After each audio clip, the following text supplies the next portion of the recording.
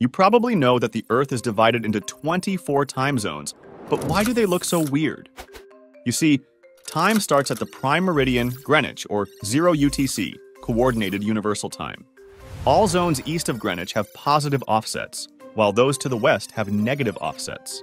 So, when you were in Los Angeles, you were in the UTC -8 time zone.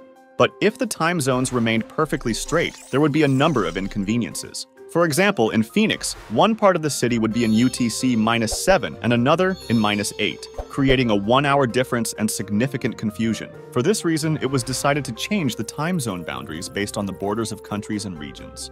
The country with the largest number of time zones is France.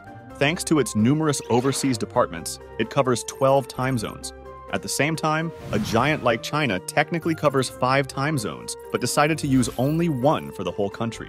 As a result, Western cities like Kashgar are still dark at 10 a.m.,